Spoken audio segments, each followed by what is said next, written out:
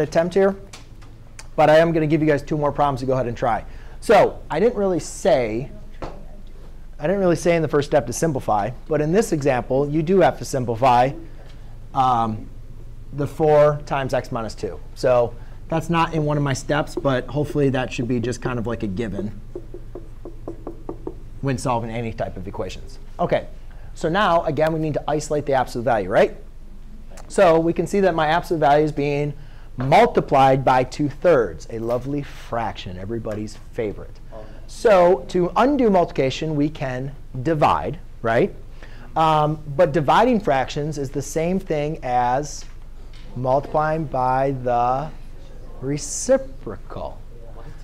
So anytime you multiply by the reciprocal of a number multiplied by its reciprocal always gives you 1. And 1 times anything is going to be that anything, right? 1 times the absolute value is going to leave you with that absolute value.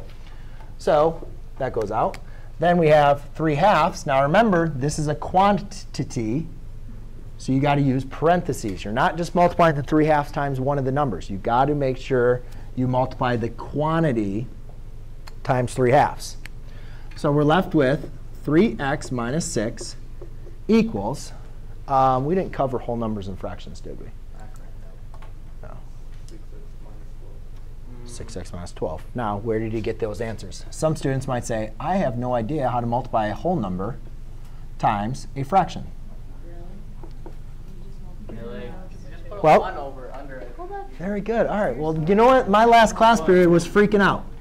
And maybe it was, yes. So very good, you guys. I'm happy to hear.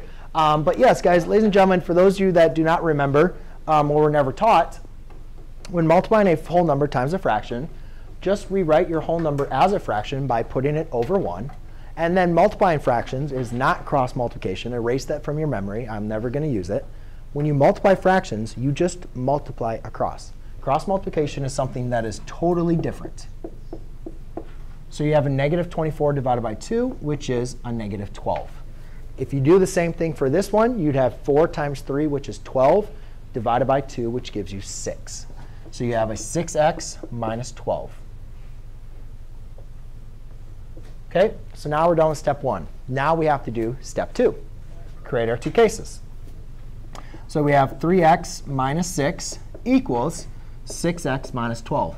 The first case, guys, is really the easiest. Everybody should have the first case. You just rewrite the problem without the absolute value.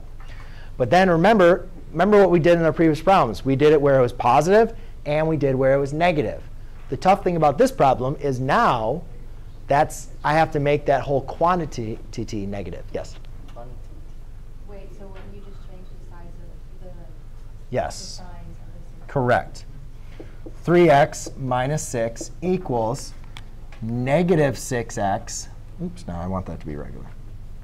So yeah, but you got to make sure you change the signs of both of them. What students forget is they just change the sign of like one of them. So that's why I'll put them in green to make sure, hey, make sure you negate both of them. OK? So now we got to solve, but we got to get the variables to the same side. So I'll subtract the 3x, subtract 3x. I'm left with negative 6 equals 3x minus 12. Over here, I'm going to add a 6x to both sides. So I get 9x minus 6 equals 12. And do you guys see why it was different, how I solved on here? I decided to subtract the 3x. And here I decided to add 6x. Do you guys see why I decided to do those? Because each of my times, I made the variable positive. That's what I'm talking about when I talk about make the variable positive. It's not necessary. You could do it the other way, but it's just my preferred method. So let's add 12. Add 12. 6 equals 3x. Divide by 3. Divide by 3. 2 equals x. Over here, add 6. Add 6. 9x. I'm getting 2 twice. This, dang it. Divide by 9. X equals 2. So x equals 2. But we got to go and check our answer. So we go back in, and we plug 2. Now remember, typically when you're checking your answer, you'd plug in 2 in for x and for x, right? But I told you to use the one where the absolute value is isolated, which is right here. Now, you could plug in 2 in for 2. But if you know you did your math right, then I'll try to save you some time. what I would recommend you do is plug in 2 only for what the absolute value is equal to. And if that is positive, then your solution works. If that turns out to be negative, then your solution is extraneous. So let's plug in 2. 6 times 2 is 12. 12 minus 12 is 0, which is perfectly fine. It's not negative, so this works. All right. Now, let me just kind of go through an example, though, of where it'd be